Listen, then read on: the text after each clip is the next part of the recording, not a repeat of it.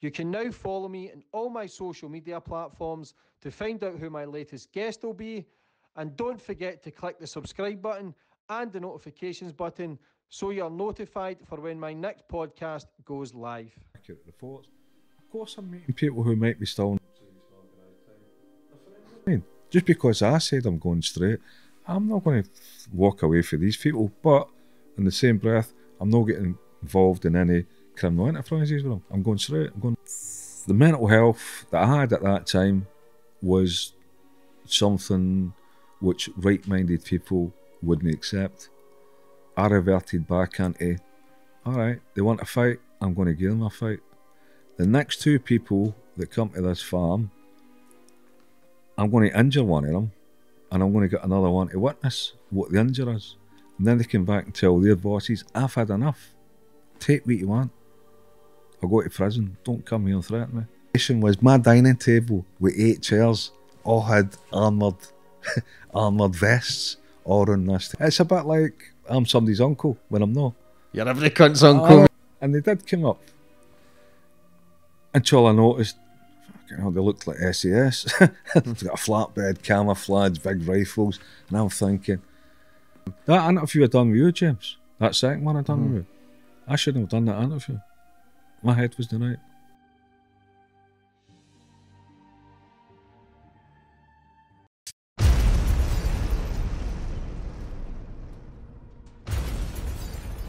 Boom, we're on. How you doing, James? Yes, and we've got the man himself, Mr. Paul Ferris. How are you, Paul? Great, James. Good to see you again. It's good to have you back, Paul. Good man, yeah. First 2 interviews, over 2 million views. High in demand, as always. Everybody loves the way you talk, your stories. The first podcast that we done was more about your life, right back to the start. We went through everything, all the stuff you've done, like the unsolved murders, all the bullshit. Second podcast was all about your prison life, all the jails you've been in, which was many funny stories, a bit comical, that one. The day we're going to stick to the business years. Yep. You're 20 years out the jail, you've managed to stay out. Oh, there we go, parole officer.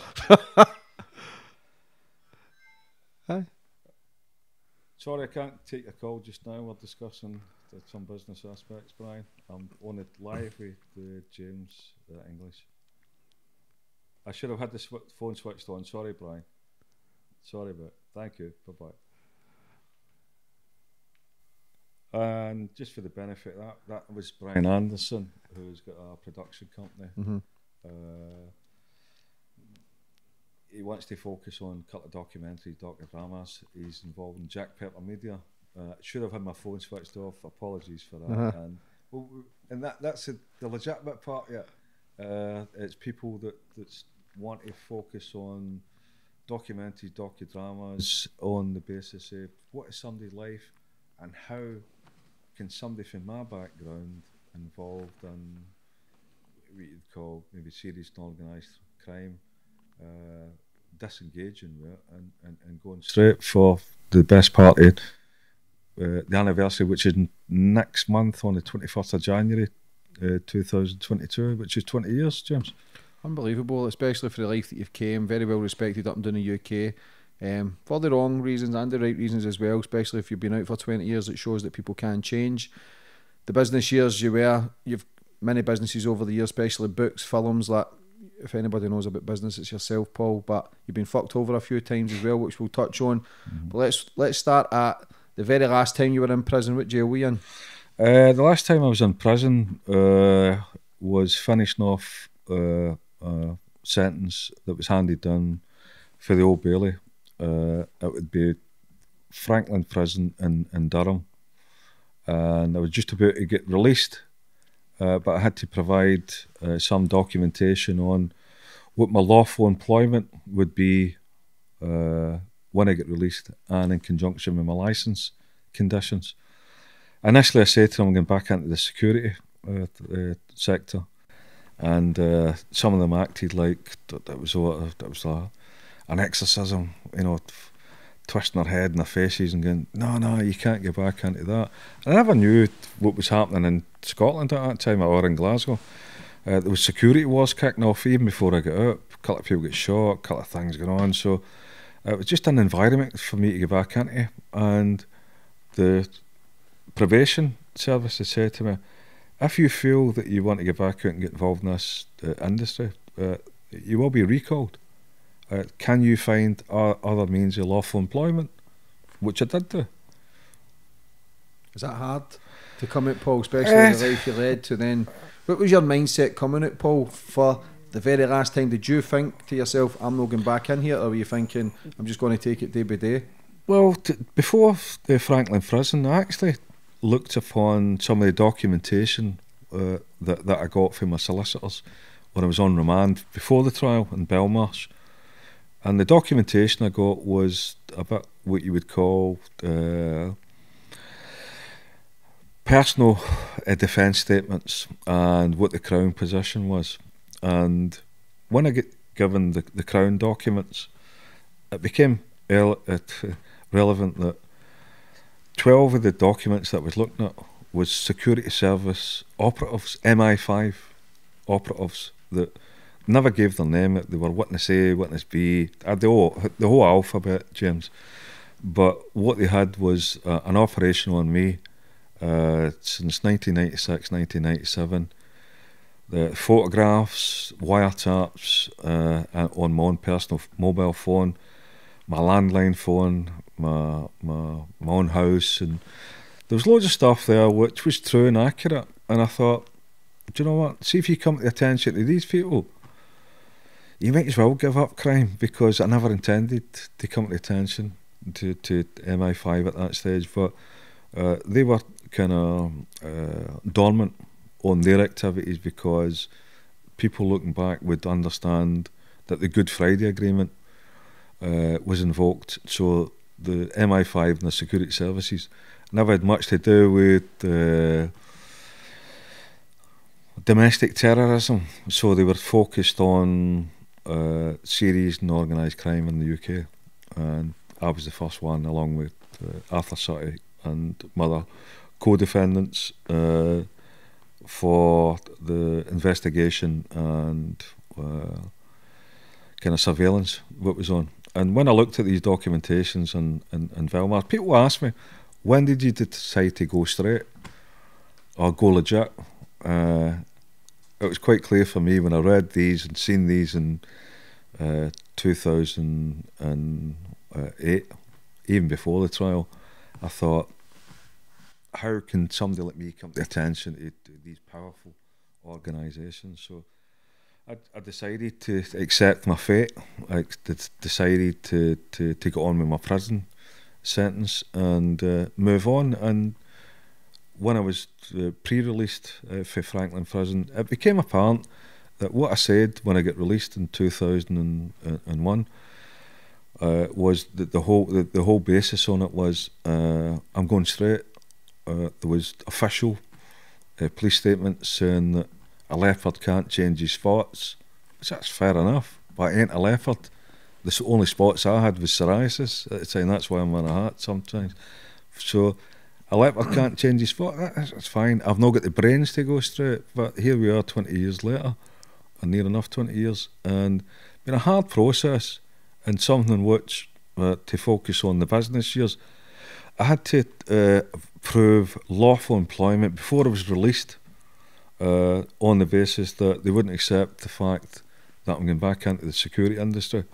So I was given a position, sales executive and consultant, from an individual who was an Iranian exile diplomat called Ben Aligar, on a project called St Denis Marina. What sort of security did you get into when you came out? And what was it? No, I was just going back into security that I was previously involved in before I was arrested. The security was 90% construction, making sure that there's no thefts, there's no fires.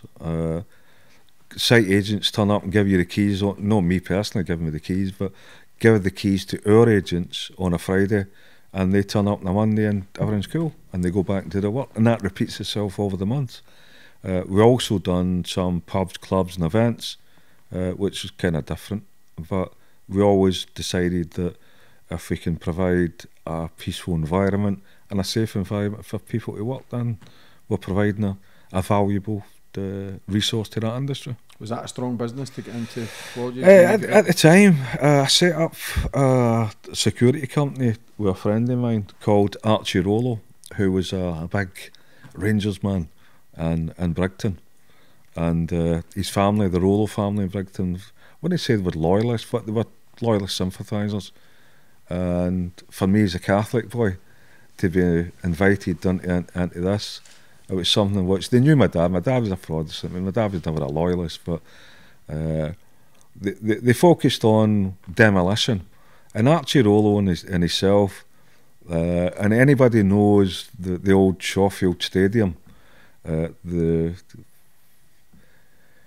council estate adjacent to it was getting pulled down, and Archie had the contracts for it. So he took me there one day and he said, "Paul, we're going to start a security company and a demolition company."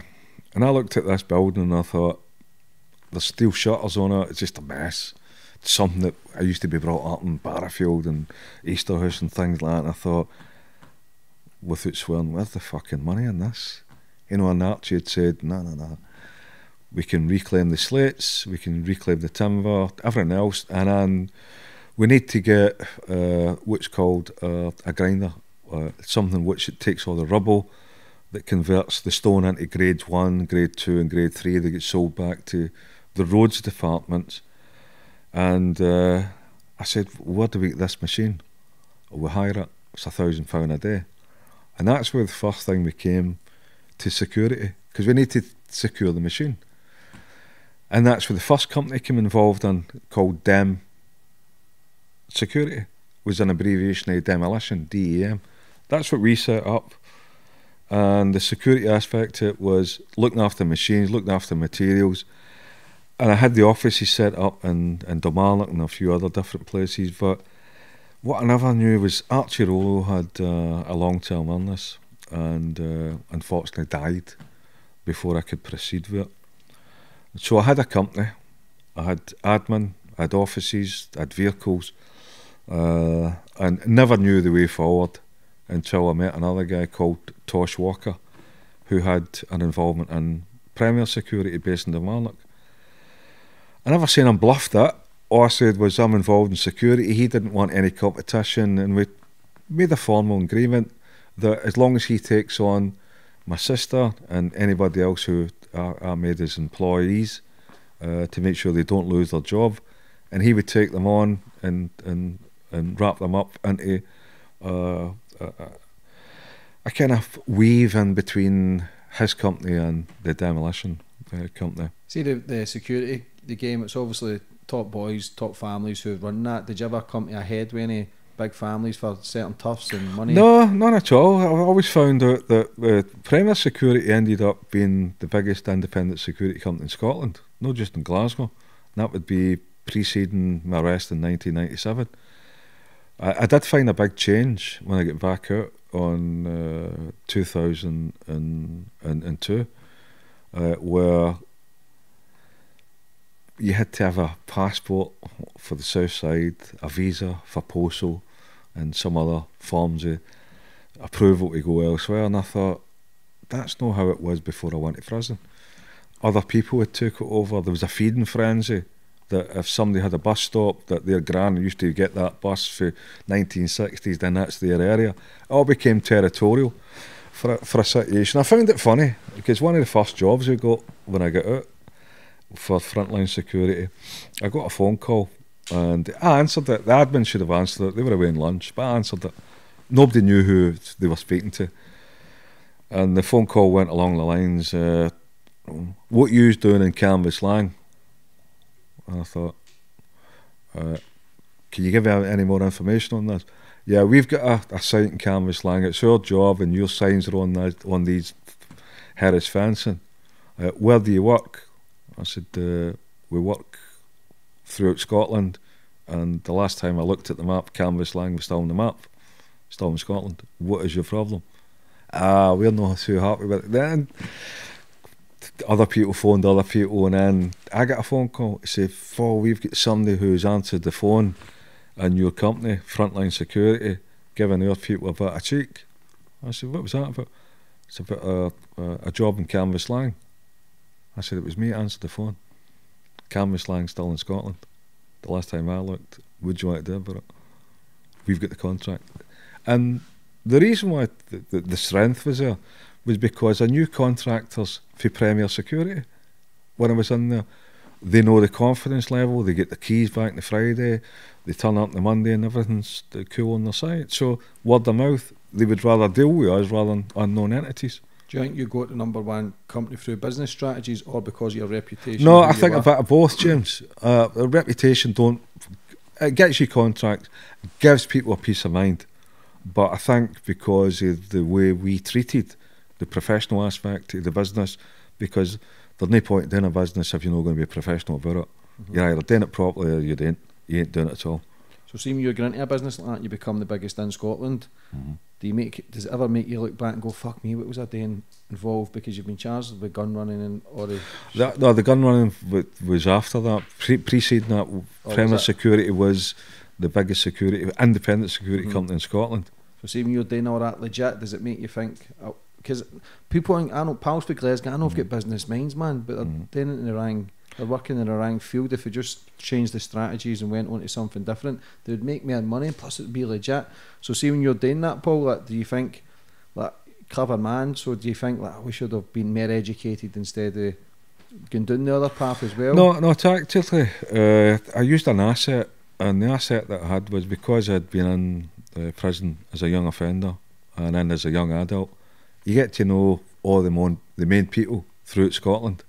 So when there was a security contract cropping up in Perth, Aberdeen, Dundee, Dunfermline, wherever it is, I knew somebody for prison. And the biggest problems with the security was kids going on site. So if you get the main individual for that city and you're offering them a couple of £100 a week to be a consultant to my consultant, to say, don't mess about with that site, they're part of your part. So it's like a subcontractor thing, that they all get paid money to move it on. That was a success yet. Treating people with respect in their own area. Not you can in like Johnny Bravo and say, whoever it is, Johnny Bravo, and this is your site and this is what we're doing. No, we give people the respect in their areas, and luckily for us, for me personally, even if I never knew the main head in that area, the people who I knew would know. So it's all about the finger in the pulse. Give them what they're due. All we're asking them is, let these guys go and crack on with the building. Don't be thieving, don't be burning, don't be doing what you're doing. And that went on for quite a number of months, number of years, and it worked well. It's a good formula. What about when you came out of prison for the last time? What about setting up bank accounts? It was difficult, James, to be honest with you, because when I got out on 2002, the requirements for the probation or the social workers, because I mentioned that I was going to get back into the security industry, it was a bit like an Exorcist movie, you know, the faces all went, and their disapproval was noticeable. And then what I never knew was, because I'm in English prison, there's Scottish issues going on with what they called security wars, people getting shot, contractors being intimidated, building sites being reduced to rubble and set on fire. I never really knew about it because you don't get that information when you're in England. So I had to concede the fact that I couldn't give any lawful employment in the security industry because they would refuse. I would get recalled into a contentious industry. So I got a friend of mine's son-in-law, who was an ex-Iranian diplomat, to give me a position of a sales consultant on a project to get out as an employee. That's how I had to do it until my licence was expired. Then get involved back in the security industry in Scotland. Was there a lot of police intelligence on you, especially in the security? Well, there's been a lot of police intelligence, but one of the things I've got to bring to the attention to anybody listening to this is the intelligence. The intelligence is it purely designed to make sure that somebody who's goes through the judicial system gets punished for the judicial system and should be let out free to go on with their business life. It doesn't work like that. There's a lot of politics involved in it. People didn't want me involved in a variety of different businesses. The police intelligence, so what we'd need to do is, if you and I were cops, you phone Crime Stoppers, and I've got the file, then that's our intelligence. And then we go towards other agencies like banking officials and use our intelligence reports and massage things, and it was a fantasy with most things. So you still getting watched by the coppers, Paul, when you went? Probably. You don't get access to it, James, but no doubt there would have been. And if they did produce true and accurate reports, of course I'm meeting people who might be still in serious and organised crime. They're friends of mine. Just because I said I'm going straight, I'm not going to walk away from these people. But in the same breath, I'm not getting involved in any criminal enterprises with them. I'm going straight, I'm going legit. Is that hard for the coppers as well? Because they've all been question marks all your head that because of what you that's truly a matter for them, James. It's not for me to decide which. They decide to be evidence gatherers. They've decided to be involved in police activities. If they get the evidence, get it. Don't massage the evidence and don't manufacture it. Because you've gave us a list here. Obviously, a lot of people don't know your business years. A lot of people know your stuff through books and all the shit that's been in the papers, films, but the business stuff is kind of a different level you never spoke about before, but you've got a lot of stuff down here so we can hit every target. What's the court security speed cameras tagged? Well, you had a lot of media reports on saying Ferris is now guarding Dumbarton Sheriff Court. Ferris's company is now guarding speed cameras on the M8. The reality is that my son Paul was given specific instructions to be a junior supervisor who had a load of signs in the back of the car, who was then in a marked vehicle, frontline security vehicle with a proper driver, who was a supervisor, and the remit was given to him: any Harris fencing that you see is not signed, tag it. And he done that for for Friday, Saturday, Sunday. We were getting phone calls on Monday saying, "The fuck's happened here? Why are you guarding Dumbarton Sheriff Court?" We never. It was just Harris fencing that these signs was put up. Sunday Mail jumped on it. Strathclyde Police jumped on it. We were never guarding any public buildings, courts or speed cameras. And anybody who thought we had the contracts on it was misguided. Good PR for the newspapers, good source material for salacious media reports, but we never had it. It was just two people, one the supervisor who was the driver, another one was my son, was too eager to look at the specifics and the scope of works. Any fencing that you don't see, it's got a sign, put our signs up. And they done it for Dumbarton to Edinburgh. And now all of a sudden, because there's a sign up, we've got the contract. It's not, it's just, it should never happen, but it was a good bit of PR. They mentioned it in the newspapers and people thought we had government contracts, and we never. Did you ever get people using your signs and kidding on? Aye, we had fun a few of them. We'd done a few of them, but when we did find out they were getting bullied for other security companies, and we never really minded it so much, so we never took any money off them, but there was a few, not as many, but there was a few. And fair play to them. But Does that not bother you, no? No, it's a bit like I'm somebody's uncle when I'm not. You're every cunt's uncle, mate, in fucking Glasgow. And sometimes people had terrace fencing and went, bang, we'll put frontline security up. It gave them a bit of confidence, but in a business sense, I couldn't allow it. If they want to come under the umbrella frontline and get a contract up, fine. If they don't want to use frontline, come get the signs off, put their own signs up. But we never minded that, we never. You must have been making good dough, number one in Scotland in security. What was your plans? Were you trying to settle down, get a gaff outside the Glasgow? No, just something which I looked into. I was involved in security before I went to prison. When 2002 became about, the employee status for myself to get involved in St Denis Marina project was purely to satisfy the probation and not get involved in the main security aspects. But after that time scale was up, I did get involved in it. What was the plan?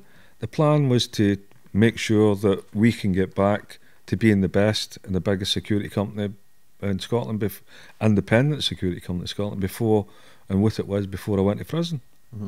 I know you like your farmhouses. Was that one of your first plans, was to get a farmhouse and settle down? To be honest with you, James, the first property I ever bought was a flat in the Ardross in marina called Mariner's View. The reason why I bought a flat in there, because my mum, after 40 years of being involved in Black Hill, eventually moved into Stevenson and Ardrossan. My family's been in Stevenson. My mum actually got a house in Ardrossan. And I used to go and visit her, and one of the things she used to say was, it took her 40 years to get from Black Hill and all the chaos down to a quiet place in Ardrossan. And I was welcome there any time, but there was a rule. If I'm in there before 9 o'clock, the front door's locked. If I get there after 9, the door's locked. If you're in, you're in, you're out, you're out. That's what typical Glaswegian mammy would say. Sometimes my business took us towards after 9 o'clock, so I bought a flat down there in the marina in Ardrossan, Mariner's View. Purely allowing me, if I was coming back down to see my mum after 9 o'clock, I sleep up there, I get the kids, and I go and see my mum the Saturday morning. But the farm was totally different. The farm was which ended up involved in a relationship. We're due to get married. My partner was pregnant at the time, and she looked at the farm as an acquisition, and I looked at like a Georgian property that you could renovate and do it and make it nicer than what it was. So we had a dual decision, and both would go and see different properties.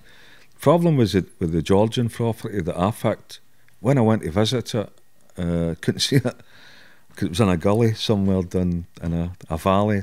The photographs that was online made it look really good, but the minute you looked down, you thought, nah, ain't for me. Let's go and look at this farm. I don't want to buy a farm. I'm not a farmer.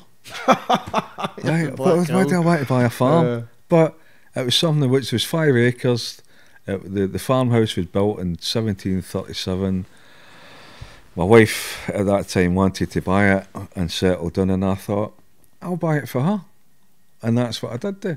But I could prove legitimately how I could buy it. I had a reasonable source of income, reasonable source of funds, and I did do it. But it was a big job. A lot of people said to me, Paul, why don't you buy a plot of land and get a new build done? My wife never picked a plot of land and a new build done. She picked this farm, and I'm going to be a farmer. And that's what I done. I loved it.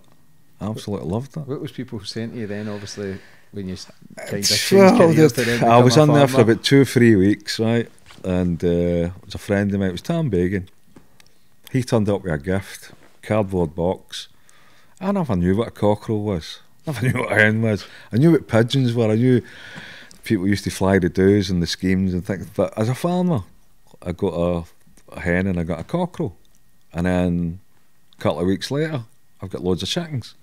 And a couple of weeks after that, I've got 25 chickens, cockerels, and so I became the hen forcer.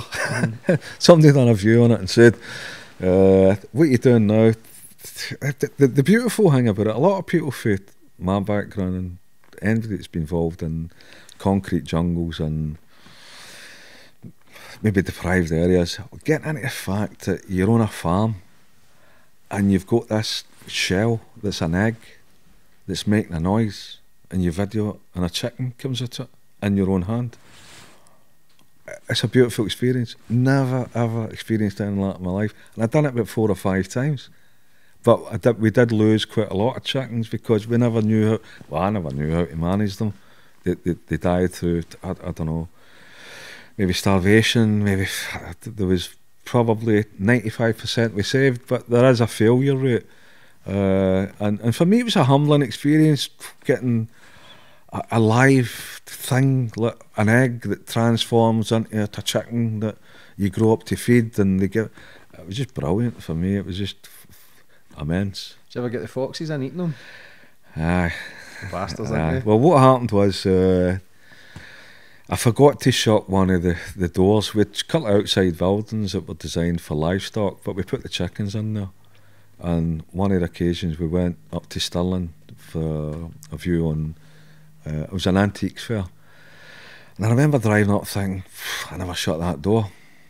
and it was only a couple of hours there and come back down. We lost about 20 chickens.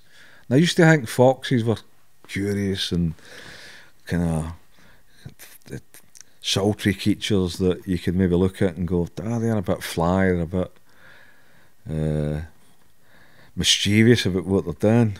They'd done 25 chickens. If I had a shotgun there, I'd have shot that fox.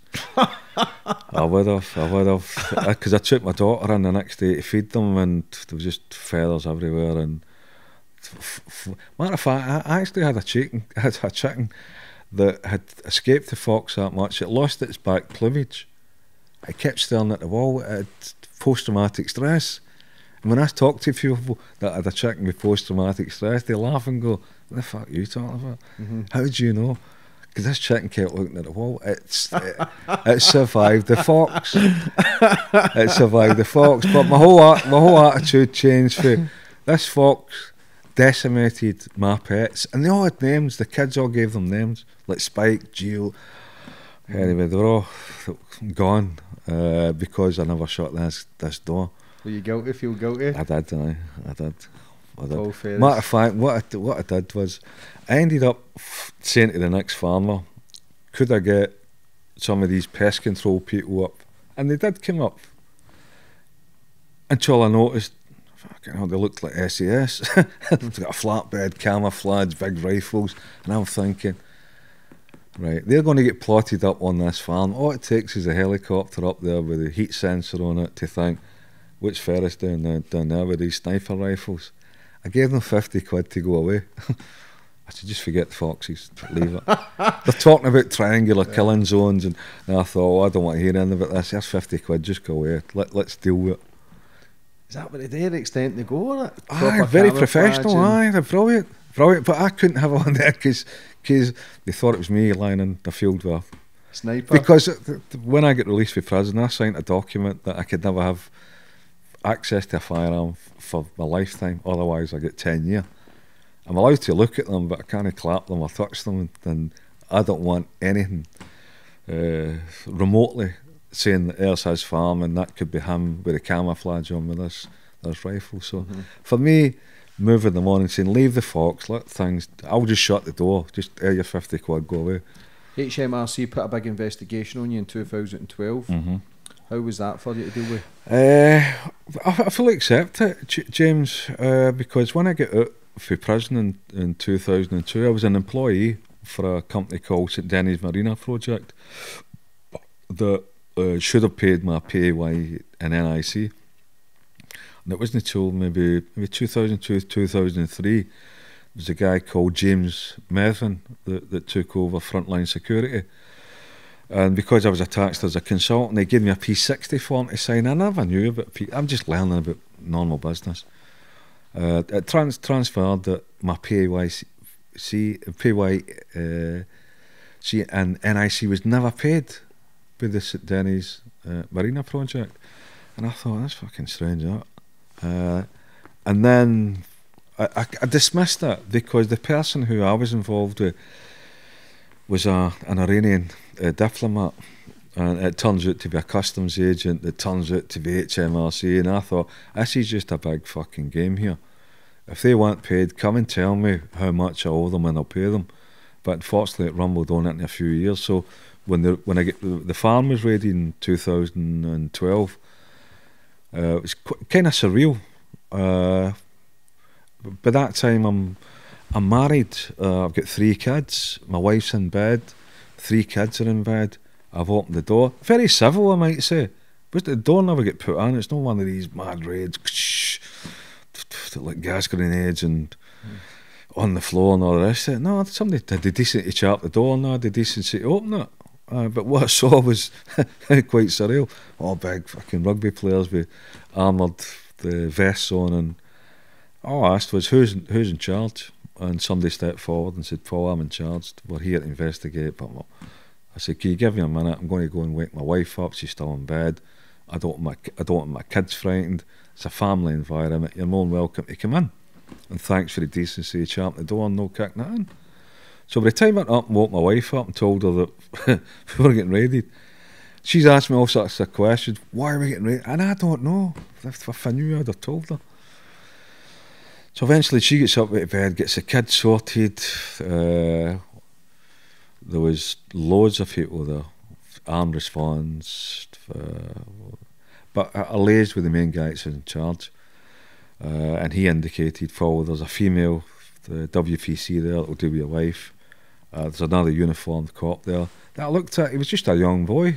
He was a police officer, just a young boy. So they two get allocated to look after my wife and my kids. And I'm looking at these other guys walking about with the bulletproof vests on and earpieces, and it was like a fucking proper SWAT raid. And I'm thinking, what have I done? And I never done nothing at that stage. And people don't want to hear you've done nothing at that stage. They're there for a reason. I don't know why they're it becomes quite apparent. So I ended up speaking to the one in charge, and I went, look, you're in a family environment here. What I would like is a request to de-escalate the visual stuff that I'm looking at, because it's quite aggressive. Can you get your guys to take the vests off, they're still in uniform, and engage in a family environment here without frightening my wife and my kids? They don't know. I know I'm accustomed to this, but it's a request. Can you ask them to de-escalate it? Not a problem. And one of them, it's a big fucking rugby player, one of them walked past me and went, nice one, wee man. So this whole surreal situation was my dining table with 8 chairs all had armoured vests all on this table. By the time my wife's up, she gets separated in another room. The WPC in the uniform, the WPC was looking after my daughter, the other PC's looking after my kids, and they're playing with building blocks. And I'm thinking, this is fucking surreal here.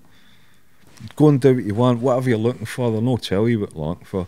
But it was an HMRC investigation into money laundering, proceeds of crime, seizing computers, documentation. They don't announce when they're going to come and see you. They just pounce like that. But they've done it in a very dignified and professional way that I accepted.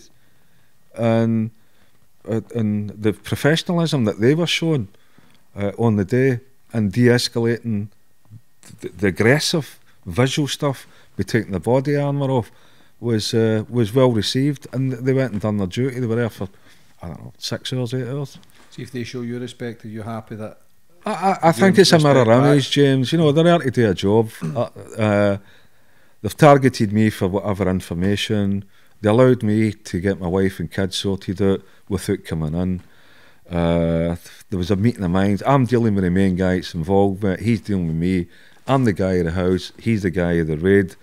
They've de-escalated the kind of aggressive uniform nature, took off their armoured waistcoats, and just became normal people doing a search. There was also a couple of female HMRC that was out, and they kept looking through my book collection, and one of them had said to me, I love your collection of books, have you read all of them? And I never. They were just an antique shop that I put up there, and I told an honest man. I think they were a bit disappointed. They thought I was well read. It was just a stage prop. But she did turn around and said, your kids are beautiful, you've raised them well. And having that for a point of view during the raid, it was just nice.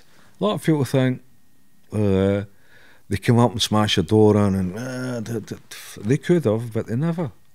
And that's why I complied with them. So it was a meeting of minds. It was an equilibrium. They've got to investigate, and I've got to comply. Yeah. See, when you're going through it, when you're active, going through a life of crime, and then going through the business years, Paul, try to go legit. What side of the coin do you feel as if you end up with more? Because I'm legit, but I feel as if I deal with more shit now that I'm legit than I did when I didn't get a fuck. I think the honest value, James, is, I don't want to speed on a bit, but there was another investigation further down the line.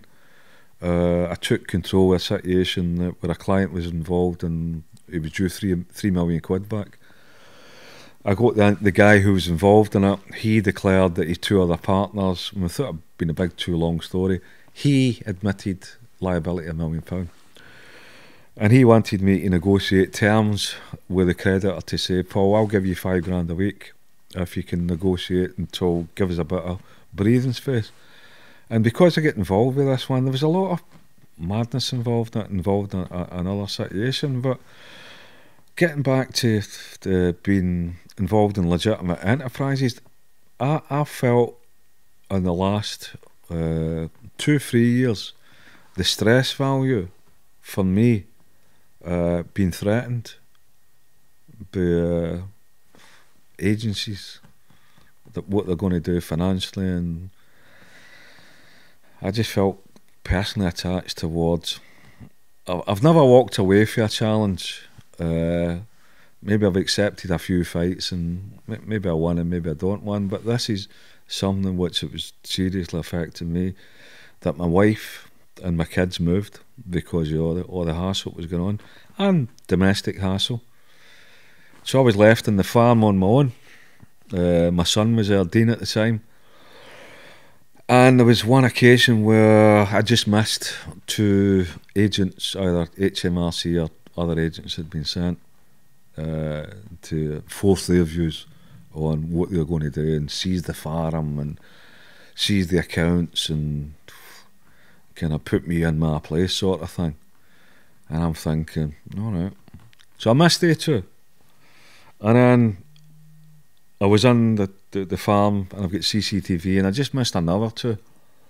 At the same time, I'm getting letters through, and this letter opened up, it's a brown letter, and brown envelope. And people understand that when they get brown envelopes, it's no full of cash under a table. It's to do with, this is an official thing. And I opened it up and I read it, and it was more or less a threat. You don't do this, we're taking this. And I thought, I need to phone this number, because privately I'd done a deal with HMRC on committing the fact that at least between 7 and 10 million quid had been paid to them through a variety of different companies in my control. My personal liability was probably a high 6-figure sum. But the problem was, I was dealing with a case agent in Liverpool who dealt with the UK HMRC payments. But what I never realised was Scotland got its devolved powers to deal with its own taxation and collection. And when I phoned this number up, I had a Glaswegian accent, and I thought, well, that's good, make me understand. Maybe there's something there that a Glaswegian speaking to a Scouser, there's a language barrier somewhere. So a Glasgow guy speaking to, I don't know if it's a Glasgow, but a Scottish accent. And all I got was threat after threat after threat, and I thought, you fucking threatening me here? If you don't do this, we'll do that. And it wasn't until I looked at the address. It's in Gartcosh, this super MI5 headquarters that they've got, HMRC, serious and organised crime, and other agencies under the one umbrella. And I'm speaking to them. I phoned this number, which I thought was Liverpool, who had been dealing with. When I noticed the change in numbers, I understood the change in attitude. And no long after, I did have properties on the market. I was selling them on the basis I had to sell anyway. There's no escape for that. I had to prove where the source of income was coming for pay these people, because I could have asked friends of mine, but the problem was for me to ask for 250,000 quid on a payment transfer, and the payment reference would be HMRC to come to me to pay HMRC. I don't know what other business people were doing. They might have not be paying their tax, they might be doing different things, might cause them different issues. The only person that could pay these things were me, and I had to relinquish assets to pay them, because I had it and I proved it. There was never any mortgage fraud. I was in a sufficient income bracket that I could easily afford all this. That's what the HMRC investigation, there was never any mortgage fraud. I was getting a sufficient amount of income every year to prove that I could buy these things. So for me to dispose of assets, to pay what these people were looking for, I had to do it, but it took too long. You're only as good as the goods you put in the market. You need to find the people in the market that want to buy it. And by that time, it was a year down the line, the properties were still on the market, and I found that people weren't believing me, what I'm trying to do. And that was hard. I was getting fucking stressed out of it, really. What did they try and do you for? Oh, and not so much trying to do me. It was my liability, James. I'd figures to pay, and I was reliable for paying these figures. What I didn't like was the threats and what they're going to do. And it came to a situation where I was waiting on another set of uniforms coming up. And I had enough at that stage, because I probably had a bit of mental health issues that I know about now, how to deal with it. But at the time, there was just loads of stuff. I felt as though I was getting backed into a corner. I felt as though they want me to go and commit offences to raise that revenue. And I wasn't prepared to do that. People might say, well, that's your own fault. And it was. But the mental health that I had at that time was something which right-minded people wouldn't accept. I reverted back into, alright, they want a fight, I'm going to give them a fight. The next two people that come to this farm, I'm going to injure one of them, and I'm going to get another one to witness what the injury is. And then they come back and tell their bosses, I've had enough. Take what you want. I'll go to prison. Don't come here and threaten me. Don't send your foot soldiers to come and threaten me. And in that train of thought, I seen two uniforms one day, and I thought, all right, here we're going. I actually told my son, I fell out with my son, cosmetically, because I didn't want him there to see what his dad's capable of doing. I told him to go back to his mum. I wanted to be on my own, because I'm going to deal with this, James. It's just another void. I'm no bigging myself up. I just had enough. And there was an occasion where there was two other suits that came into the farm. Got them on CCTV. I've got a weapon on me. I'll not tell you what the weapon was, but the weapon's there to be used. And I'm going to use it. And I opened the door and I shouted to them, what the fuck you want now? And this one turned round with his chest, with his arm on his chest, and I noticed it's a Gideon's Bible. They're Jehovah's Witnesses. And I thought, what the fuck? and what was running through my head was, of going to inflict violence in these people. It's going to be over the news. Look what he's done to the men of God. And I thought it was a divine intervention at this stage to say, you fucking calm down here. This is not for you. And usually these people, I'm not being disrespectful to people with religious beliefs and things like that, but normally they come in and want to spend 2 hours talking to you. I did invite them in, I put the weapon away and I thought, you want a tea of coffee? I was totally calm after that. And I thought, wow, I could have made the biggest fucking mistake in my life. It's funny now and I'm laughing, but I shouldn't be laughing anyway. Anyway, I got them in and offered them tea and coffee. And the mindset for me, I took this weapon out and put it on the table while they're having a coffee, and they've looked at it, and I thought, oh, sorry, that wasn't for you. I thought you were somebody else. After 10 minutes, they want to go. They're no funny, 30, and I'm laughing. I shouldn't laugh. It's terrible. But that's the corner I was pushed into. That was something in which it's not right. It's my fault. I could have reacted differently. But I took a lot of lessons out of the fact that these people came into my life at that time for their religious beliefs to come and visit me. I thought they were somebody else, and I was ready to deal with that situation. And people might think, he's no changed. He's still got this in his head. But people must understand, if you don't give somebody a fire exit, what they expect it to do? You push people into a corner, you send agents to threaten, you're going to take property, you're going to disrupt bank accounts, you're going to seize assets. Don't send foot soldiers because they're liable to get injured. We've had enough. Thought we had a deal. So even you seen no Paul Ferris coming out there, did that play a part in it did. A bit of bullying that you probably felt yourself? It was bullying, James. I'm no jumping on it. It was financial bullying. It was the bullying I had as a kid. I could identify the individuals. I can go and deal with them. When you're dealing with an organisation, who do you fight with? There are thousands of people involved in it. If they're silly enough to send foot soldiers to me, I'll deal with it. I'll not deal with two of them. One's got to witness what's going to happen to another one. Is that Is that right? No, it's not. I know it's not right. But to me, it was right at the time. That put me in a bad place. Was that how far it took you that you were willing to go to the jail, Paul, to... Oh, And that was the HMRC thing that was just a couple of not years a problem. ago? Not a problem. This was a new HMRC investigation?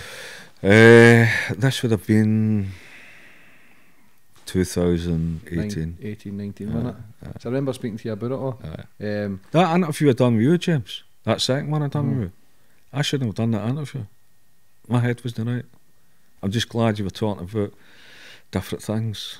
Gave me a release to go there, but I couldn't duck the interview because it was a request. Can't say to you, James, I'm not involved in this. But anybody who's looked at the new book that I done with Steve Wraith and looks at any of the photographs, my face was like I've not been racist here. Looked like a red Indian for America. It was full of psoriasis through stress. And people might say, well, good for you. I hope it was worse. Some people might say, let's understand this guy, where he's came from. How you can come for a back... And I'm not playing the violin, James. It's something which, if I can't look at the bullying aspect and focus on who's going to get a better treatment, when it was HMRC that was involved in it, they want to send foot soldiers, then that's unfortunate, that's going to the way to be. I've not... It was a come on, it was a fight. It was something which we're going to do this to you, and I'm just glad my wife and my kids weren't there at the time, because they'd have had no compassion other to come up and go, a couple of black bags, get out. That's my fault. It'd been a failure in business not to comply with payments. And they talk about, I'd rather sit here just now talking about what I've paid and what I've helped to pay, rather than having critics jumping on and saying, he's a bit rich. That'd have been so many nurses, so many doctors, so many police, so many fire brigade, so many emergency services that could have been employed. I paid enough for a full fucking fire brigade crew. And I don't mean to dismiss it when I say that. Anybody who wants to fact check, go and check HMRC, Frontline Security, Starlaw Biometrics, ProView CCTV, GIH Recruitment, all these companies that I was involved in that helped pay PAYC and NIC, millions of pounds. Don't get any credit for it, but because they flip it and Scotland gets its own devolved powers of the taxation, they want to crucify me. Good. See the investigation in 2012, is that linked to the one? No, 2012 was the one with the body armour. It was something which, by the time I got a financial advisor involved in it and they looked through it all, the words were, Paul, all you've been given is a financial MOT here.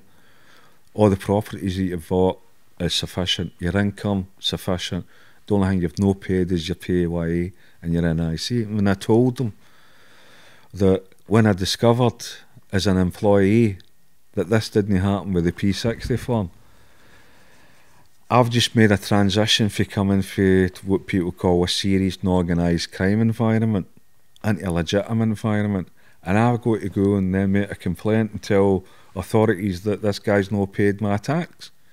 And if I'm prepared to go and do that, what's other people that's going to think that's alive and well, that was involved with me in criminality before I walked away? They might think, well, if he's going to talk about that, he might talk about something else. What would have put a threat on me? So when I explained the reason for the delay in this explanation is because you're here now, I'm now explaining to you, I fully accept that all these monies, tell me how much I owe you and we'll pay it. That's what the deal was.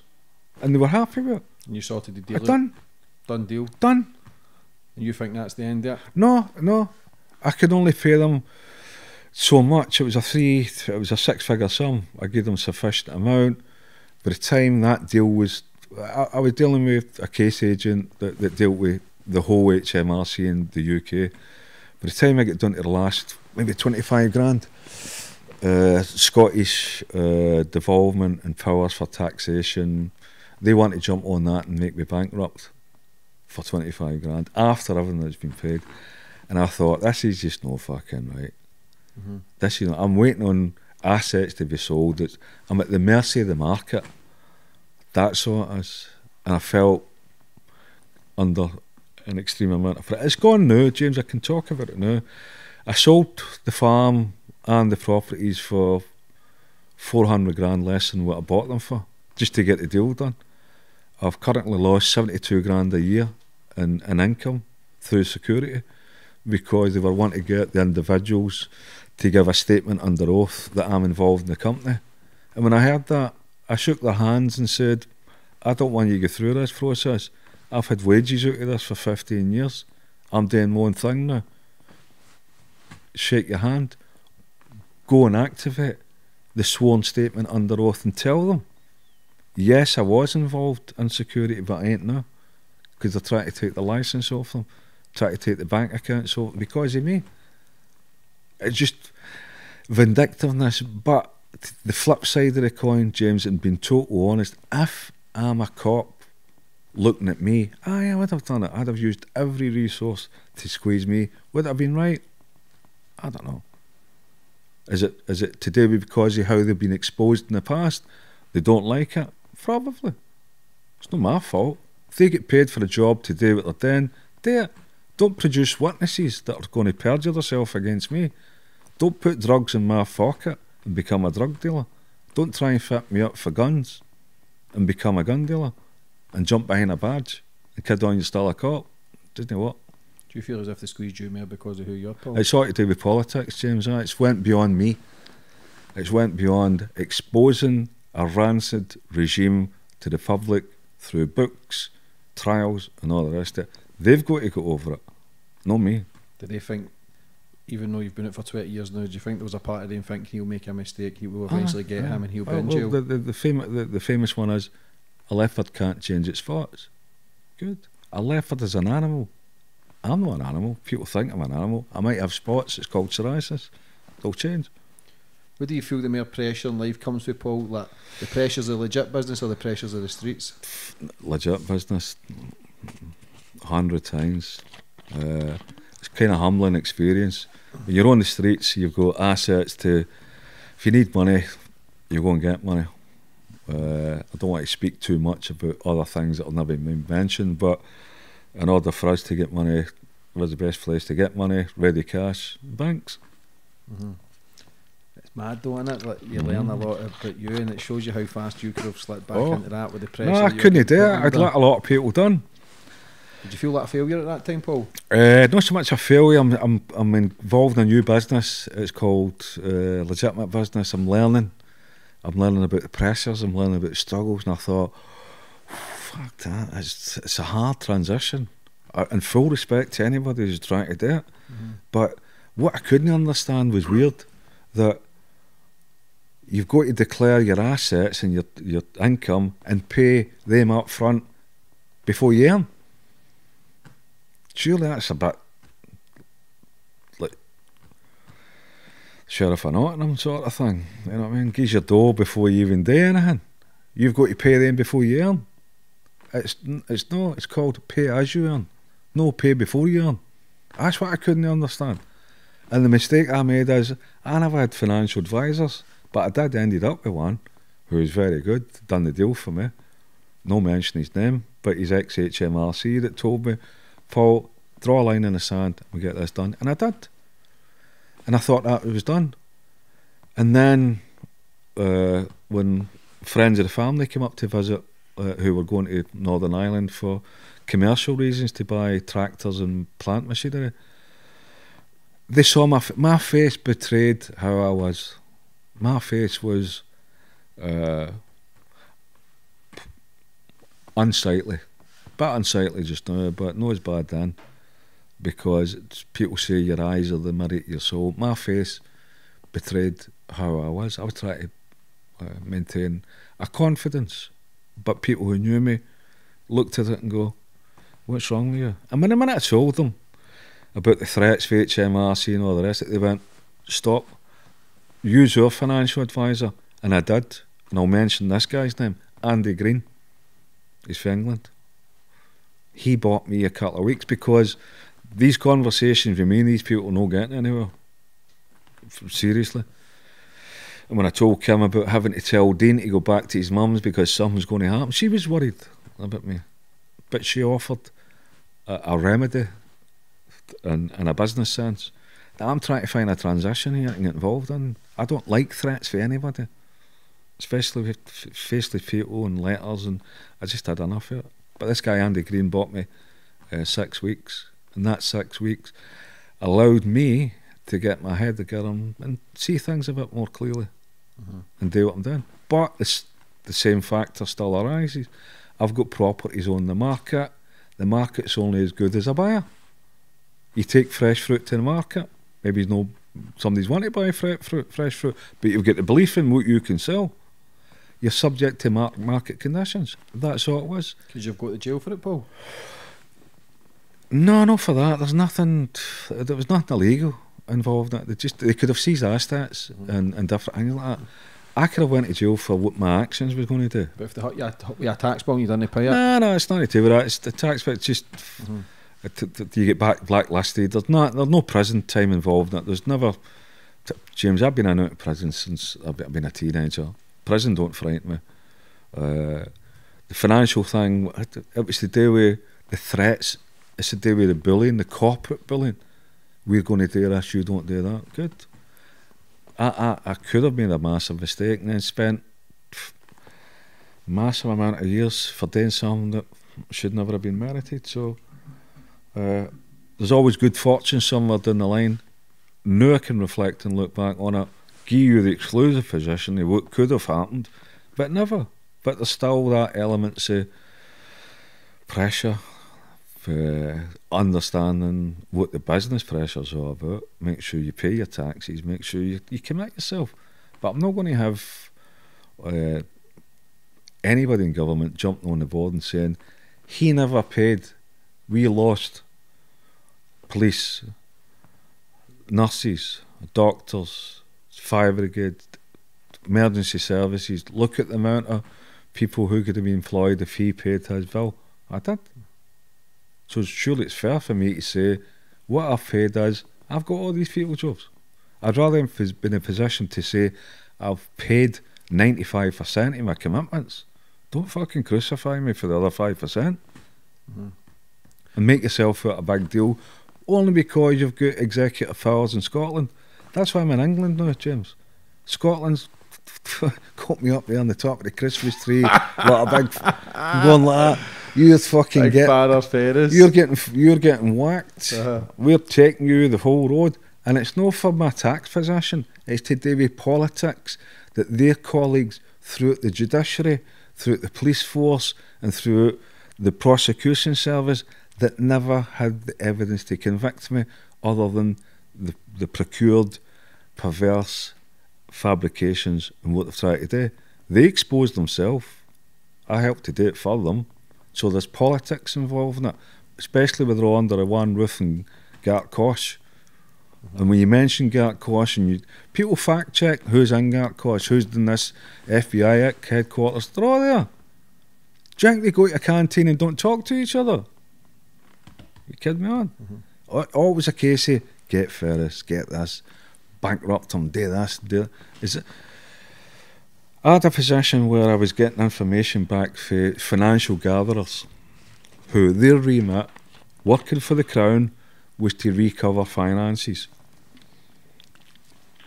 The minute they made somebody bankrupt, they're not getting any finance because they've done their job, they've done it. But what they get subject to was evidence gatherers in the same building who were serious and organised crime, who were sent to the evidence gatherers were saying to the financial gatherers, put him down, liquidate him. And they're saying, no, we're there to collect funds, and he's got assets and what we're trying to collect. Why are you telling us to put him down? Because you've not got the evidence in your evidence gatherers for you to put him down yourself. Don't tell us to do your job that you can't do yourself. So there's decent people doing the right jobs at the right time under that same roof.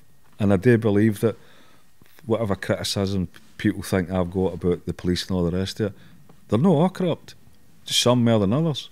The same way the prosecution service, did they manufacture and procure perjurers to give evidence? Of course they do, but know them all.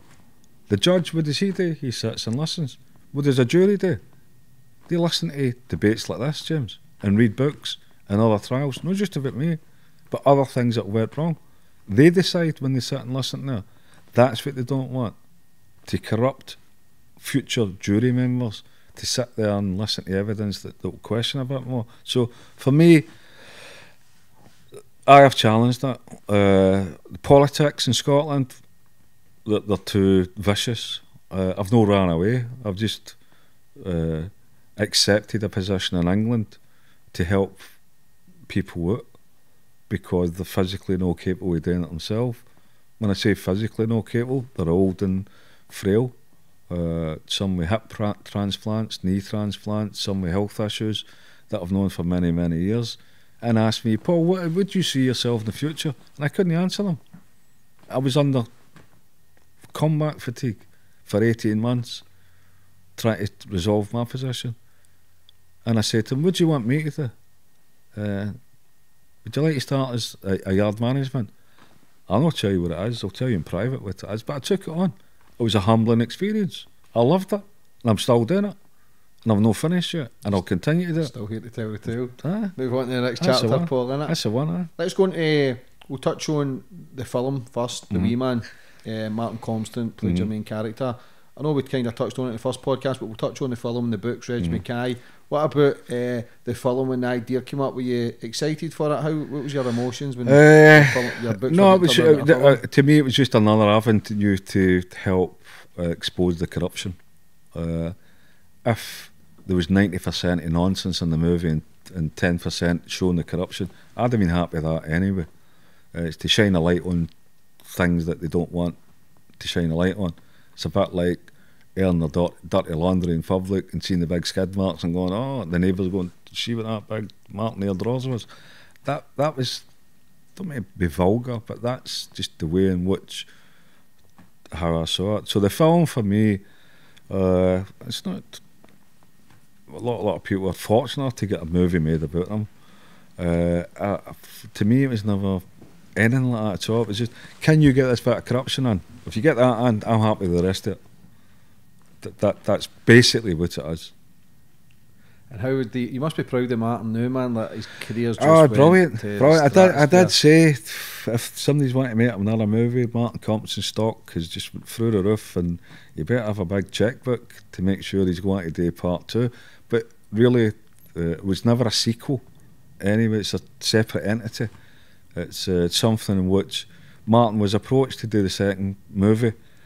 He's moved on with the BBC, done Line of Duty. He'd just finished that. We thought that was a good time to contact him. Not for me to contact him, it's to do with professional etiquette, where Ray Burdiss and his agents contacted Martin Compton and his agents. But by the time we got some feedback, he then done another 6-part series with Virgil.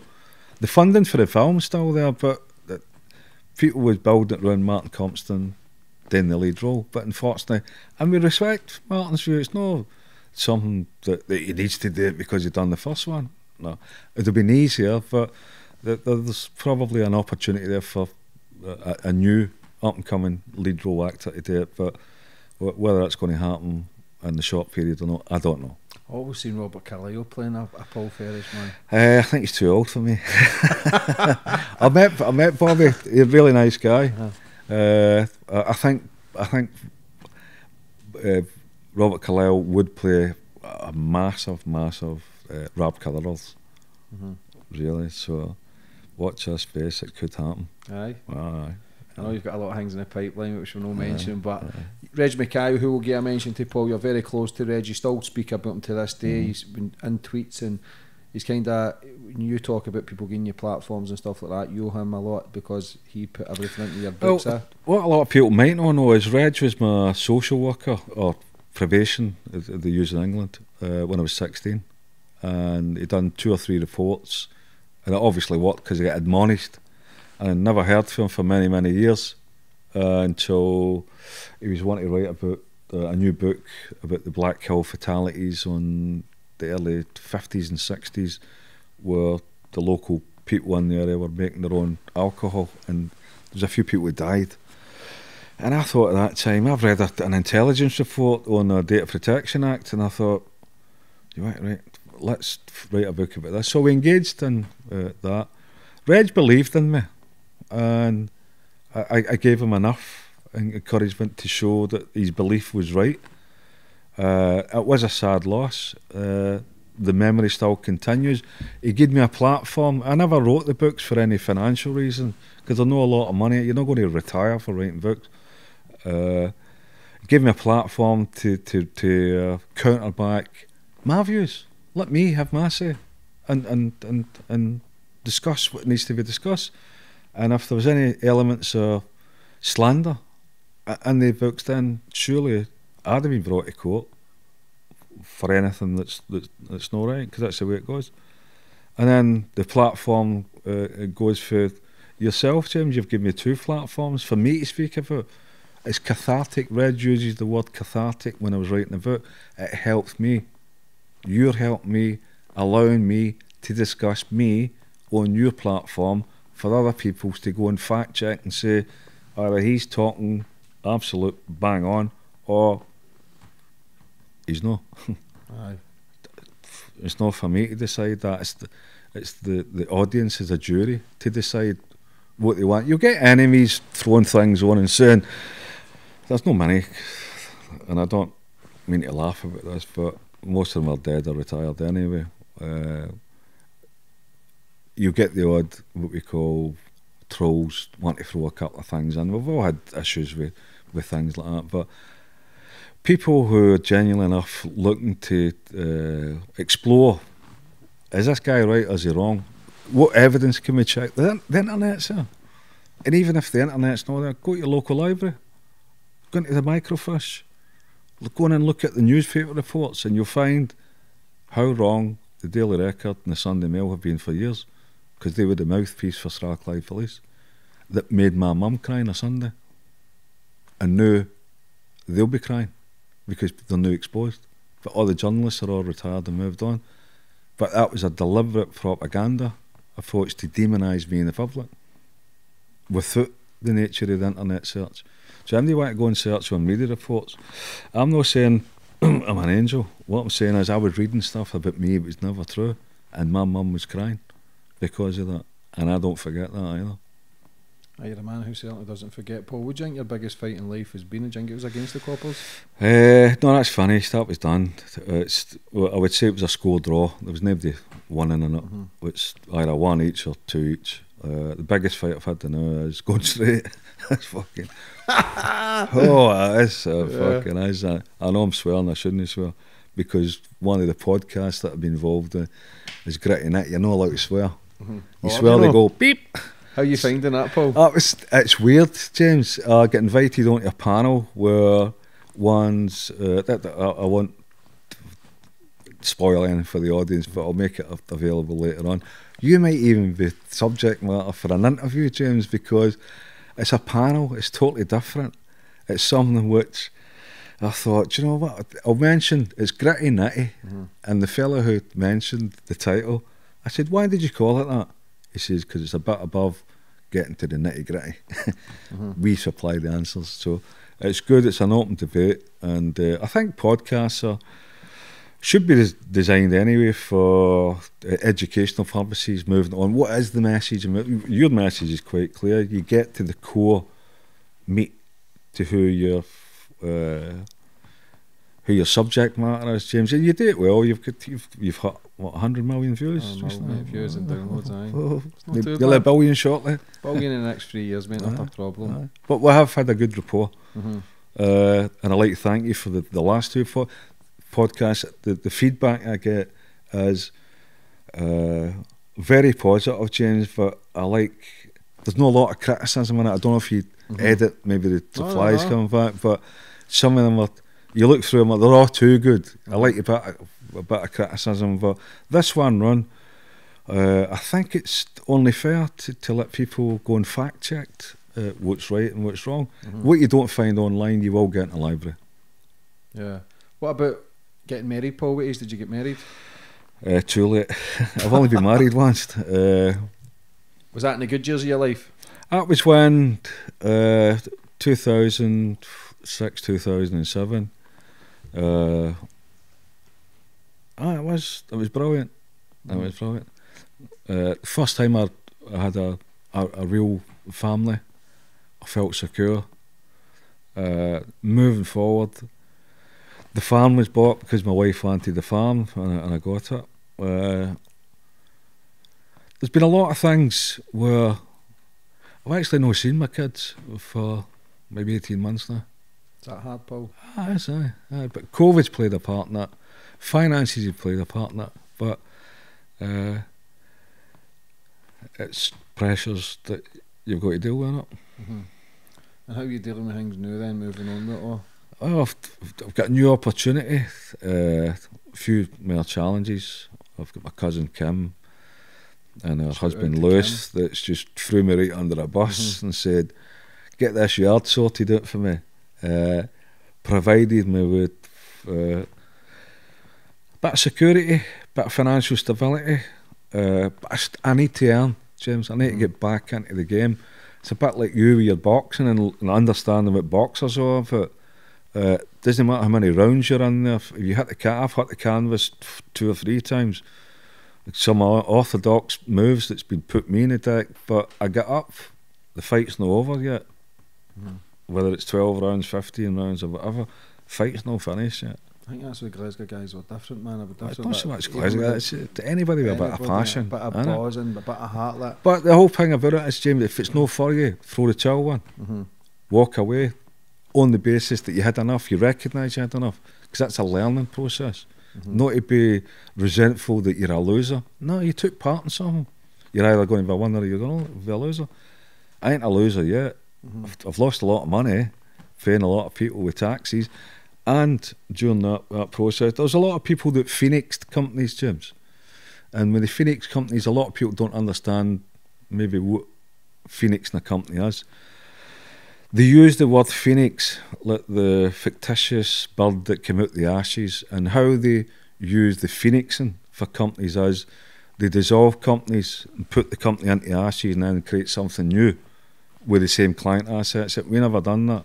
Never ever done it. Other companies did do it. Fair play to them for doing it. But we always get blamed. There was always media reports about the phoenixing company, and it was just bollocks for years and years and years that we had to put away. Any company that I was involved in, I never owned them. I was involved with them. They never spoke to the people who were registered in Company's House. They just dismissed that. What's the point in having Company House registers and directors? Nah, it's not theirs, it's his. So, on that basis, trial by media, these companies are all mine. And if they phoenix, it's me it's phoenixed. And we never had it. We had a lot of rough times to smooth it over. That's why there were so many companies. And that's when we get into the likes of Royal Bank of Scotland.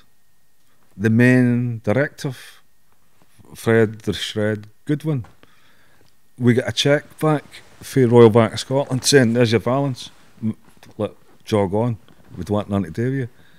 And for the benefit of people who don't know what jog on is, it's, you're not getting nothing for us.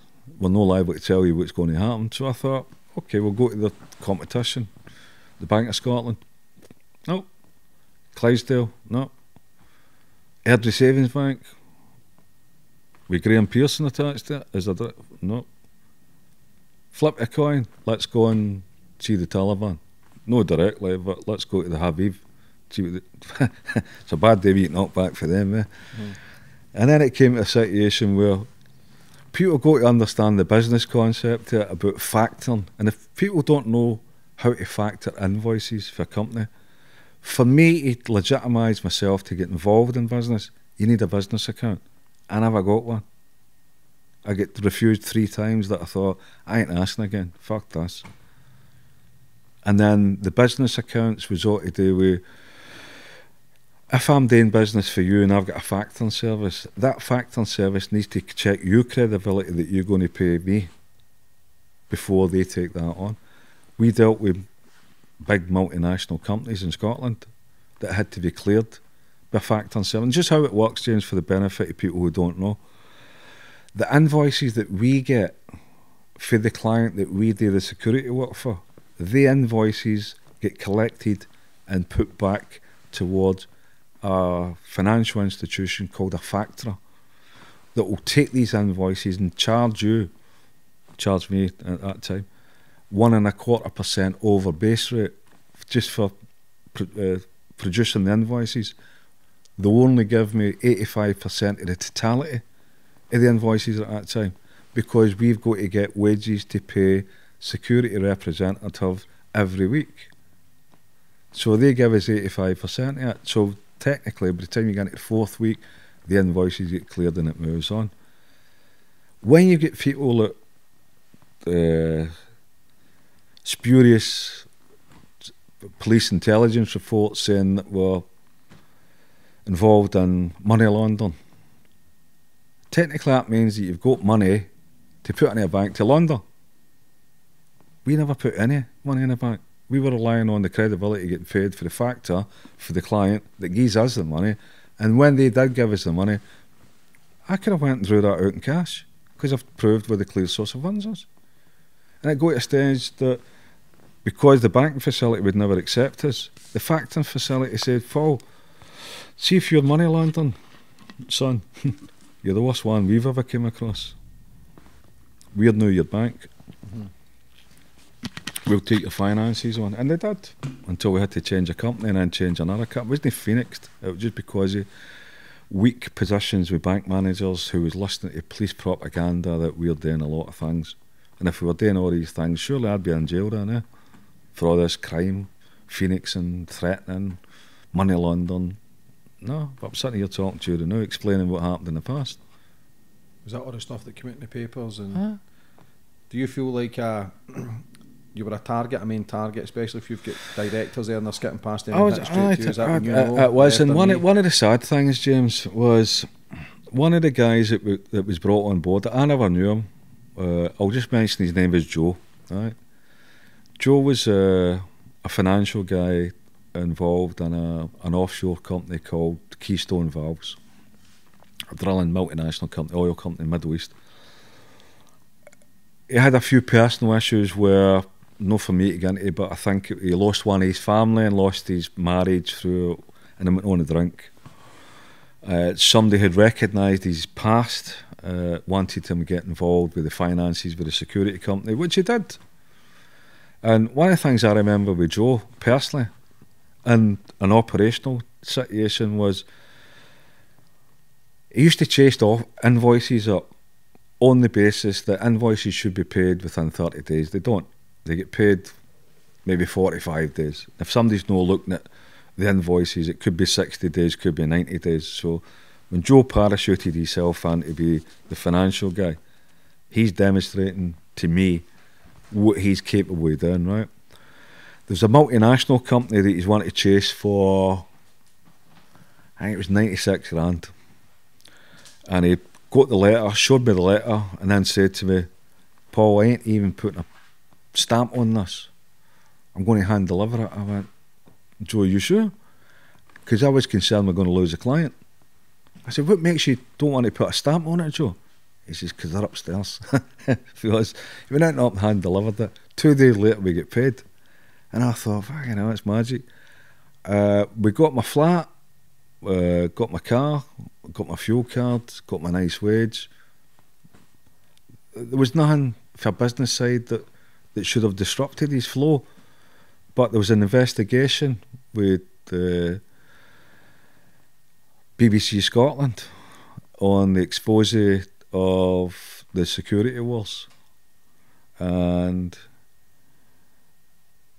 there was a female involved in it. I don't mention her name, but she bypassed Joe, bypassed the directors, wanted to speak to the owner of the company, which is me, which I wasn't the owner of the company. They're saying I was owner of the company. And I went and done the interview.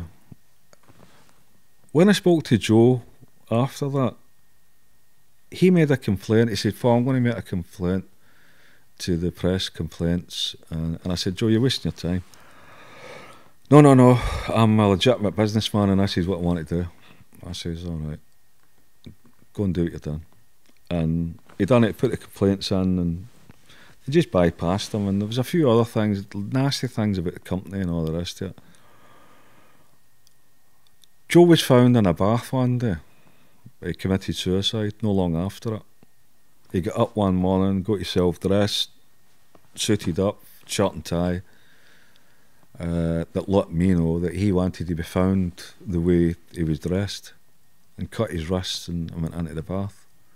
Never left a note, but I was conscious of the fact that there was other troubles in his mind, and I don't think that exposing an investigation helped matters any. I can't put any blame on that's the real cause of it, but these are the kind of casualties that happened when people don't want to talk to the main directors that's involved in companies. They want to bypass it because they know better. They know better than Customs House. They know better than who the directors are. They want to listen to the tittle-tattle with Sam Paulin or her name. I shouldn't have mentioned that, but I called her Sama Paulin for what she'd done. And she was also involved in an underground expose with Russell Finlay, Sunday Mail journalist. And I hope they done. They went and done an expose on a variety of security companies. There was a girl, Nancy Jones, who said I owned the company.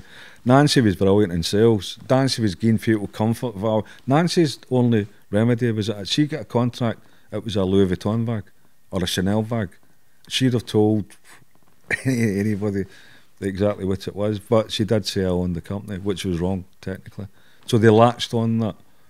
So the whole element of the propaganda, I never owned them. I wish I did own them because I should have got the respect for the professionalism and how they conducted their business. So these documentaries and films are saying that you're basically in these companies, but you know yourself, Paul, the media kill people. Look at the poor lassie Caroline Flack, or the videos and photos. I think it was photos of like blood, but it wasn't even hers. Or I think it was her blood and not her man's. Well, I did say to Samantha Paula when she'd done the interview, I said, you've got a budget for this documentary and you've got to justify your saying it. You don't sue them for that then, for false information?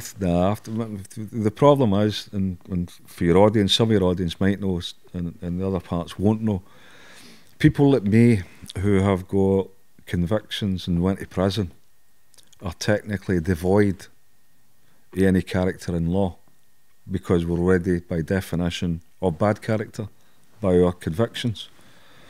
And even though I've known a conviction for nearly 20 years, I'm still all bad character. The convictions will never be spent. That's why they pushed it with the Security Industry Authority. That's why I've not got a licence to be involved in pubs, clubs, taxis, anything to do with that licensed industry. And the threats to people that I was involved with in that licensed industry was they'd go and approach them and say, you better remove that security or you're going to lose your licence. We'll have an adverse effect for your licensing sergeant that will put in front of a committee. So somebody that spent maybe £1 million regenerating a nightclub that's been told, get me off the doors. Of course they've got to do it.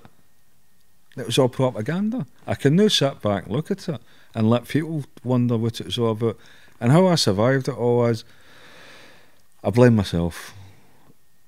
My background was to do with me. My ripple effect is the things that I've done in the past. I can't rectify it. But don't crucify me for going straight. What I'm trying to do and make amends for stuff. I'm not going to make amends for other people. I'm going to make amends for myself. And my 20th year anniversary is a testament towards people saying, what is rehabilitation? I'll tell them next year on the 21st of January, rehabilitation's a myth. I don't need the government to tell me I've been rehabilitated. I know I've done it myself without any of their help. And if they're prepared to leave me out of that vacuum, what are they doing for other people who are trying to be rehabilitated? It's a farce. What do you think now, Paul, then? Do you think you've moved past that and you're going to another chapter of your life? I think I've moved. I've got to a level where when I was 16 I was criminally involved in serious and organised crime to where I'm at now. There's an uneven balance. I've spent the last 40 years, 20 being involved in criminality and 20 you going straight.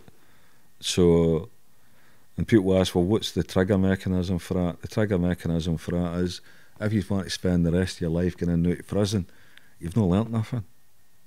That took me 20 years to learn that. Better late than never.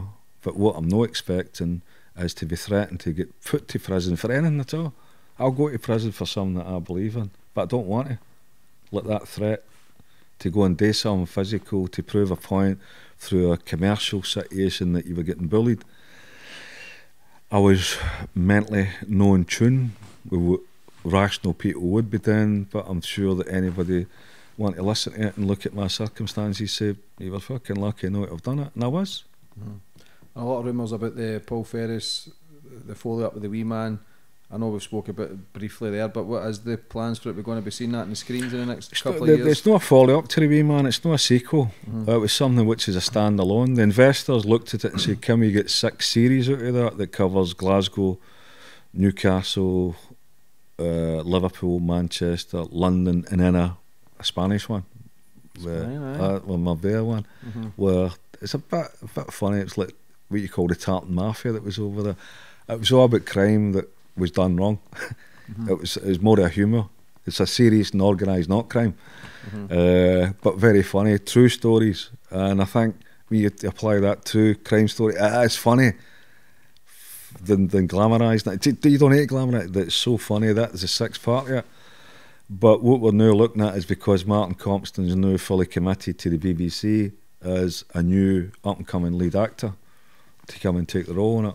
So that's not done to me, that's done to Ray Burgess and the investors taking film. Yeah, we'll go with that. So it's not a sequel, it's a 6-part thing that's going on. So moving forward for the future as well, Paul, what's the plans? Well, I've been asked to get involved in the podcast again, the gritty nitty sort of 4-man team thing. Where can people watch this and it'll listen to this? It will be on YouTube. There'll be a variety of different links. I've asked to get involved in which is another project called the Street Pulse Group. It's based in Stoke-on-Trent. There's a mission statement and a business statement being put to for investors. It's basically focused on not so much reoffenders or people who've been involved in crime. It's to do with people with mental health issues, substance abuse issues, and it's going to take a bit of funding, don't get us wrong, but we're trying to get Bobby Cummins and a few other massive people to come on board with it, and it's something that I passionately believe in. I would actually pay to get involved in it, but if I get paid for a consultant, then it's fine. But it's something which there'll be more information forthcoming, James. So do you think you've learnt a lot then all the last few years about the business side of things? Not enough. I should have had a proper advisor, the financial advisor at the start. Maybe no, I had half the problems, but again, even if I did have, there was still been political views on, it's him. He's embarrassed us in court, he's embarrassed us in public, he's embarrassed us in his books, he's embarrassed us in his film. So I am a target for them, and if I was them, they would be a target for me as well. So, but justify it. Remember, they're employees. I'm my own boss. They want to make themselves up the level and get more of a pension for getting the guy that done the guy that seen the guy that embarrassed the guys. That's their problem, not mine. I don't want to justify myself to anybody apart from my family and my friends and people who believe in me. But they people should understand that don't go at your remit for what you get paid for, because it'll come back and bite you in the arse one day. Yeah. What about another book for the future as well, Paul? Another book. I'm doing the book on the 20th anniversary of Going Straight. Initially we were going to call it Unfinished Business, the business years, but because of recent issues, this is what happens when you get involved in contracts, James, with publishers, that you've only got 25% of your say. It's my fucking life. If I want to do an audiobook and I want to do another book about my life, then don't tell me about my percentage on what I can say. So I'm doing the Ferris Conspiracy 2 book, my self-publishing book, my self-publishing audio book, that's going to cover the last 20 years. And it'll be a conspiracy on the same one that the initial Ferris conspiracy was about, the criminal conspiracy, what the judiciary were doing to me. It's never been addressed. It's been out there in public. People don't want to know about it. There's been a few comments on it, but the ones in the power that they don't want to even comment, they don't even want to get a review. Unfinished Business, putting the conspiracy to rest, was a tribute to Reg. Again, they don't want to review it because the secret audio tape transcripts are in there about threats to kill for senior official members of Strathclyde police officers, talking about murdering members of the public. And I'm a member of the public that time, but I wasn't acting as a member of the public. I was involved in criminality. Does that justify talking about somebody killing them? I don't know. It's there for people to read and judge and fact check again. The next book run is The Ferris Conspiracy 2, is about Fred Goodwin, all the other pretentious people, the Pink Mafia in Glasgow, who were getting all the contracts and for building new housing estates and all the rest of it. And I'm supposed to have dirt on them. I never had any dirt on them. The only dirt I had was on my shoe, and I recognise that sometimes you need to clean it. The problem they had, they never cleaned that. And I get blamed for political insurgency, financial insurgency. They'll read it in the new book and people want to fact check it again. I'm no bitter. I just want to put my views out there and leave it there. When was the last time you were in Blackpool, Paul? I done a review for Donald McIntyre for one of his documentaries. Watched it. I did. I showed him where I was actually born in Black. I was born in 19 Huddersfield Street in the bedroom.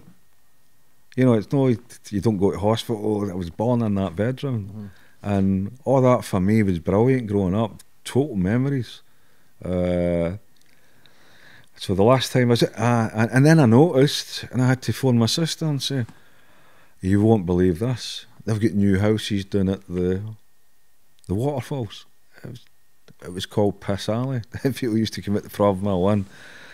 If the public toilets were filled, they'd just piss in there. And now it's Valley View Falls. It's brilliant. It's a good regeneration, but they took the heart out of the place. But I think there's a lot of good people still in there, and full respect to Blackhill and its my history, and it's moved on a bit, and fair play to them. What do you think of Glasgow in the whole, mate? It's a fucking rough city. Do you know what? It's run by the Serious and Organised Crime Coup, which was Strathclyde Police. They fitted up that many people. All you need to do is go and research Ernie Barry, Tommy Campbell, Joe Steele, Raymond Gilmore, loads and loads of people. If they never go to you one way, they get you another way. For me, they knew I was doing things and get away with it, so that's the pious perjury aspect of it. But Glasgow in itself, there is a lot. I'm not going to shit in Glasgow. Glasgow's a beautiful city. I'm part of that beautiful city, whether they like it or not. Politicians, two-faced cunts. Sorry for swearing, but they are. They should elect people. Tommy Sheridan, totally assassinated verbally, his character. He could have been a big guy for the city. But no, they want people in there that they can massage and manipulate. Glasgow makes people, does it? No, people make Glasgow. And it doesn't need to be a pink sign. I know you drank in Postal a couple of times. I know you knew my uncle and my grand on that as well. I know some of your family, James. It was just people mistakenly get yourself involved. I know you came for the streets, so maybe that's why we get such a rapport. That you know I'm for the streets, I know you're for the streets. And for clarification, I've only ever met you 2 or 3 times during the podcast. But I know your family, I respect your family, James. And you've got a few personal issues for yourself that growing up, as much as you interview people as well, James, that have got issues that you want to cultivate and bring out to explain. There'll maybe come a time for you, for me to sit down, maybe for that audience and gritty nitty and say, right, James, we saw this podcast, have like 1 billion views as well, but you never know. So it's something which you get subject matter, James, and you get the core material out for the audience. You're an entertainer. You're somebody that's got a podcast for your agenda, no anybody else's.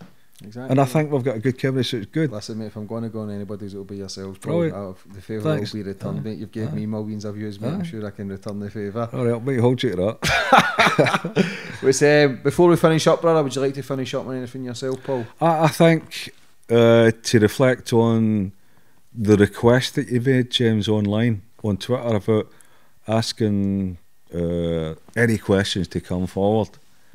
The one that leaps out to me was ask him why he shot Mick Healy's stereo. If you're getting into a situation to have a serious discussion with somebody, the last thing you want is irritating your ears is some music blasting it. So maybe to neutralise that, it might have been the right thing to do. But Mick Healy, God rest him, turned out to be a really nice, genuine guy. And I'm going to move on and speak a bit further things during the trial for the bank robbery that Mick Healy was involved in.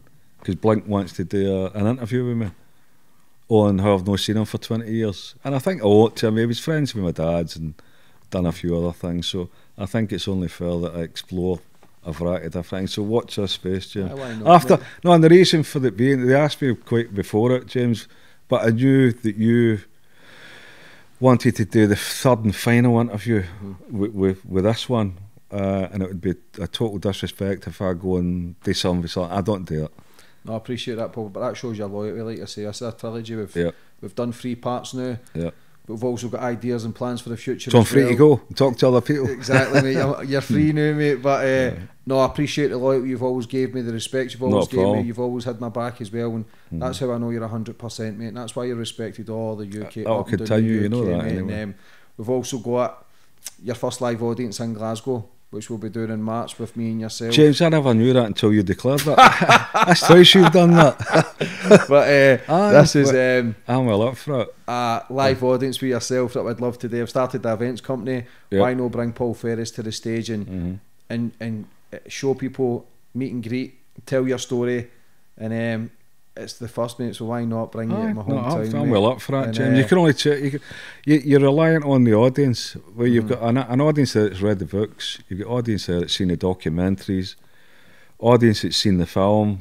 Do they want a personal thing? If it's there commercialised, and it's your business, why not do it? I'll get Joe Kozagi in January, and for yourself, I would love Paul Ferris in March. I'll need to check my diary, James. Paul, again, brother, phenomenal story, very deep today, quite emotional as well at times. But I see you're in a better place as well, but you can also see that Paul Ferris has always still got that fire not to fuck about with. It's a controlling influence that I don't like bullies. I don't like to be put in a position with bullies. So if I can accommodate and expedite a decent remedy for everybody to move on, then that's sensible. That's the way to do it. Paul, it's been an absolute pleasure, brother. Brilliant, Jim. Thanks again. God bless you, and I look to see what you do for the future with the books and the new film comes out, man. Watch this space. Exactly. Take care, brother. Good man. Thank you. Boom.